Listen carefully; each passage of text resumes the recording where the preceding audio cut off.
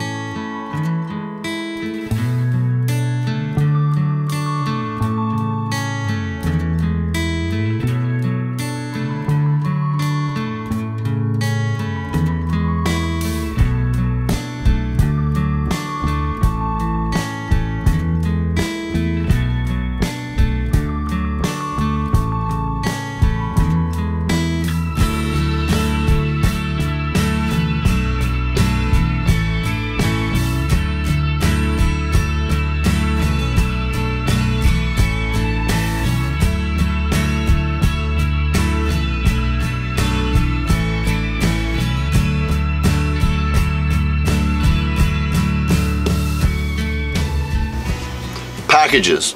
Let's say you're coming from a long distance away and you don't want to have to carry all your equipment with you. Big solar panels, batteries, these things are in big boxes when they ship them to you half the time, and it's going to take up a lot of room in your rig. No sweat. We've got a package service already set up very close to the event. It's about 8.5, 9 miles away. Shea Road itself is about 8.5 miles down where we're camping from 95, which is the main kind of highway corridor down through the Parker and Quartzsite area. We have a package service called Parker Mail and Parcel, and the address is in the notes of this video. I've already talked to Frank, who owns the business, and he's agreed to accept $4 per package for folks coming to the van build.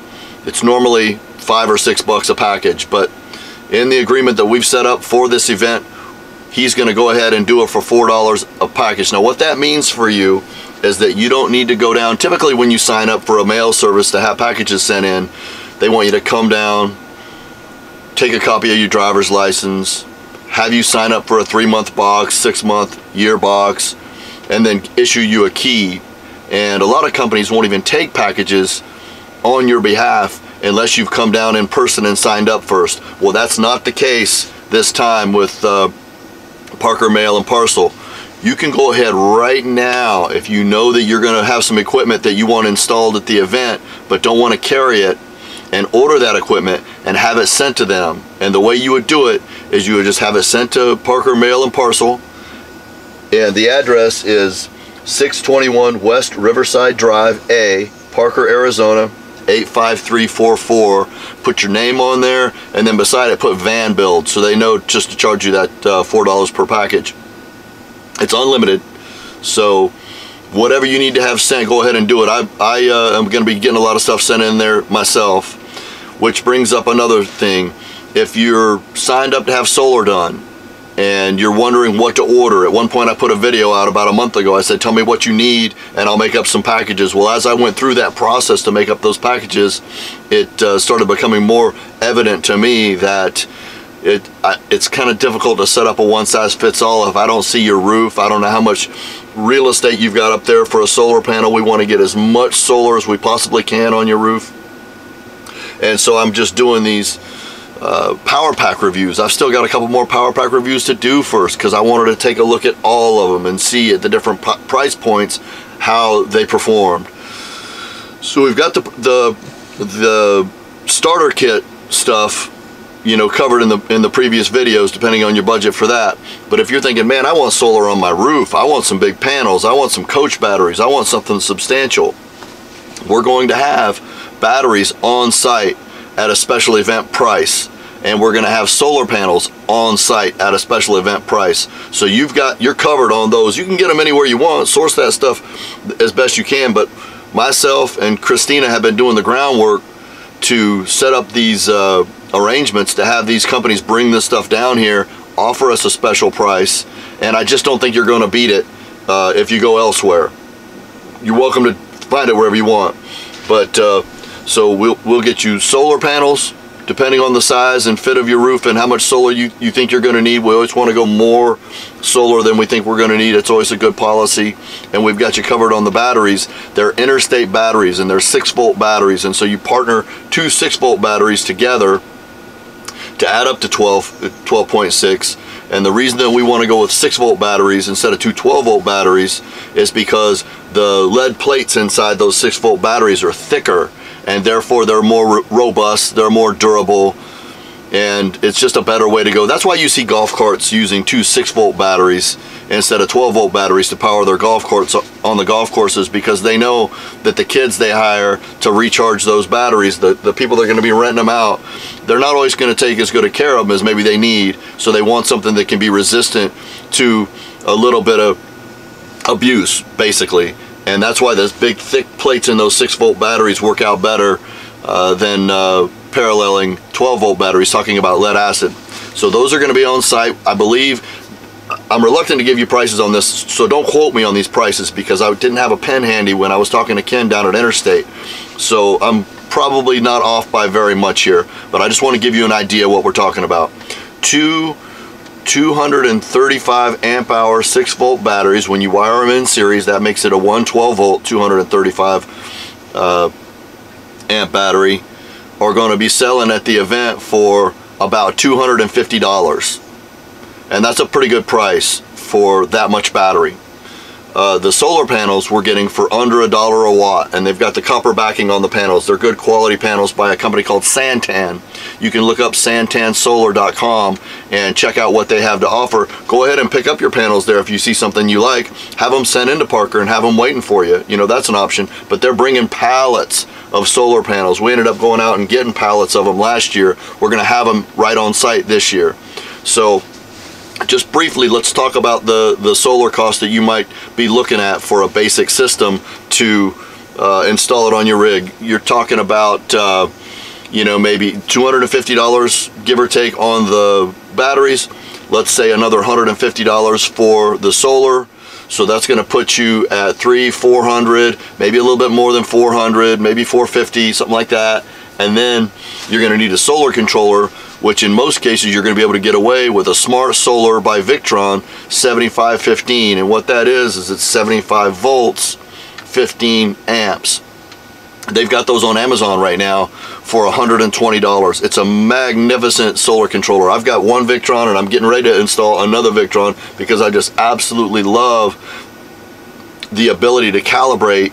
Well, first of all, I like how well they perform, and I like the ability to calibrate your batteries to what they need in their float stage right there on an app on your phone, a Bluetooth to an app on your phone. Now if you say, hey, I'm not tech savvy, I'm not gonna be able to understand that stuff, we'll help you understand it. We'll help you download the app when we install, if you decide to go with the Victron, how to do it. I don't have any arrangements with Victron. I've just been using different solar controllers over the years, and I really like the way those things perform. There's probably good ones out there too, but the Victrons have been working out really well for me. There's an ability to track it over a month's time, what kind of performance you're getting with graphs and different things on your solar. It'll tell you right there on the app how many watts you're pulling in. So as you're pulling in to park someplace, you can be looking at the app and orient your vehicle different ways depending on where the sun is at different parts of the day. There's just a lot of advantages to the Victron that I really like. So we're looking at getting you, let's say, $250 for the batteries, another $150 or so for the solar panel. It's going to depend on what panel you get. $120 for the Victron solar controller. So now you're into it for about $520. I'm just coming off the top of my head with this, but I think I'm pretty close. You're then going to need an inverter, and you're going to need to fuse these things. And you can use a fuse block. They're a little more expensive. I like fuse blocks, but you could use inline fuses with inline fuse holders. That would save you quite a bit of money. You're going to need Z brackets for the solar panels. They're not going to come with Z brackets. some die core and some butyl tape to lay those things down with, some self-tapping screws if you put them down with self-tapping screws, which I've had a lot of very good luck with. I've never had a self-tapping screwed solar panel mounted on a roof fail yet, and I check in with folks over the years that I've done installs for and just ask them how they're performing, and everything seems to be going well with those. So there's a lot of little ancillaries besides those core items that you're going to need. But I don't want you to worry about that stuff. If you can afford it, yeah, absolutely get that stuff. But there's going to be a lot of people there that buy it and then they don't use everything that they need. For instance, you've got cables connecting the two batteries together, and the cables have to have lugs on them for them to work right. It's nice if they have shrink wrap tubing on them. All these little things add up and are going to be required to do a really nice install. We're not trying to just slap this thing in for you. We want it to be a professional installation, and all these little things are going to be necessary. But a lot of people bring this stuff to the van build. They don't use all of it, and they donate what they didn't use to the next person, or they just give it to that solar team. Let's say they had it done by solar team 5 and they say, look here, just hang on to this stuff for the next people that might need it. There's a lot of that going on. So I don't want you to think, well, I've got, you know, $550 for my solar budget and that's all I've got, so I guess I can't afford solar. We're going to do everything we can to pull together to make every installation work for you and also be a tight professional installation. So I just don't want you to worry about that stuff, which brings me to the next topic, the Amazon wish list. Every year I put out an Amazon wish list about this time of year and encourage viewers to go down, click the link, look at everything there, find out what you might want to help contribute to the van build, what your budget might be for contributing, and just pick up a few items. All you got to do is just click the items and pay for them, and they're going to be automatically mailed down to Parker where we're going to be, and I'll get them and collect them, and we'll dispense them out to the solar teams as needed. So I would encourage anyone, every time I ask folks, you guys to help me out, whether it be for the van build or whether it be the Paradise Fires, you always come through in spades. And I just want to say that I really appreciate that. It really shows me a lot about the value of the viewers that I'm lucky enough to have on the channel. And so I want to say thank you for that. And if you're up for it again this year, now is the time to go onto that wish list and pick up some items so folks will have them that might be coming up short. On that note, if you go onto the wish list and purchase enough items that it meets or exceeds $75, well, that's the ticket price to get in. So if you send me a screenshot to enigmaticnomadics@gmail.com of your $75 purchase, I will write you in for a wristband. That will qualify you for a wristband. Now, you may be watching this at home and thinking, well, I want to help, but I'm not going to come to the van build. Go ahead and send me that screenshot, email it to me, and just let me know this is for a wristband for somebody else that couldn't otherwise afford it. And we can just go ahead and do it that way. Or you can list somebody's name, and we'll write their name in as a wristband waiting for them. So that's a way that somebody can still come to the van build without necessarily buying a ticket, but helping everybody have what they need once we get there. We're getting stuff for solar installations, fan installations, just anything that we can think of that people might be short of. So if you can help out on that, I really appreciate you pitching in. What else do we have? Registering at the event. You've never been to Parker, Arizona before, let's just say. Maybe you've never even been to Arizona before and you're not sure what to expect. Let's talk a little bit about that. Parker is a small town. There's not very much there, but they do have a Super Walmart, a Safeway, and a True Value, and there are drinking water dispensing kiosks in town.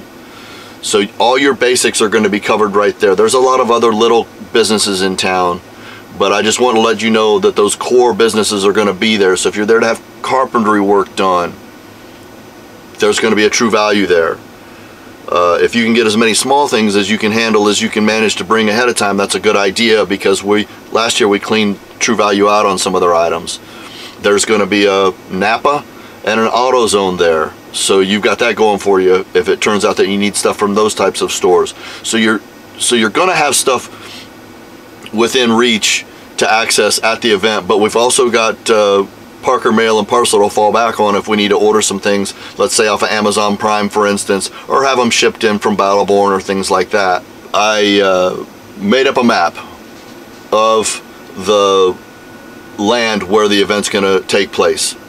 The link is in the notes to that, so just click on the, I'll say, map of the event, and then there'll be a little link on there. That's a dynamic Google Map hyperlink, which means it's not a picture of a map, it's actually a map on Google, and you can roll your cursor over the different areas that I've mapped out, and it'll tell you what those areas are for. Now, the reason I've done this is, in the past, we just have everybody show up, and the next thing you know, we've got a solar team over here, we've got some people kind of camped around it, and they're trying to get their work done. It doesn't really work out. We got another solar team over here, we got a team doing something over here, a bunch of people camped in the middle. Maybe they don't want to hear saws running all day long.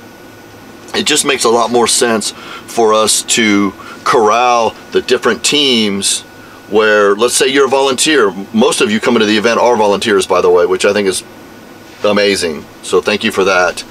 But let's say you're a volunteer, and I'm just going to keep going back to the solar teams because that's the biggest one right now. I think we have either 6 or 7 solar teams already set up. You don't want to park someplace and then have to worry about getting your tools over to where the jobs are every day. So it just makes the most sense for all you guys to camp together. That way you've got your tools, everybody's got their tools right there when they wake up in the morning, and you just bring somebody in who's next on the list to have work done, bust out the job, get done what they need to, and then they go back to their camp spot and bring another vehicle in. And so when you look at that map, you're going to see the different areas already made out. Now the main area where you're going to come and get your wristband, you drive up, you get on Shea Road, it's about 8.5 miles in, and you see this big production going on the right hand side of the road.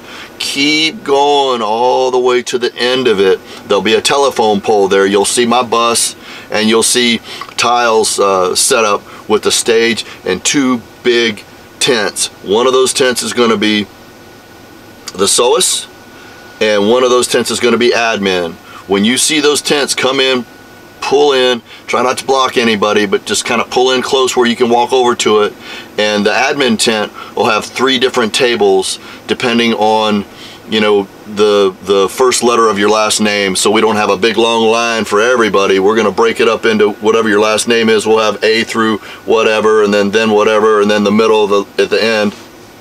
So you come into the event, park your vehicle, go to the admin tent. We have you on a list. We have you on a list as you know, you've registered, you've paid your $75 fee, and we're going to give you a wristband that then go find yourself a parking space based on what you're there for. So for instance, if you're there to be on the fan installation team, you'll want to go park over in the fan installation area. If you're there just to have work done, there's some general camping areas already set up.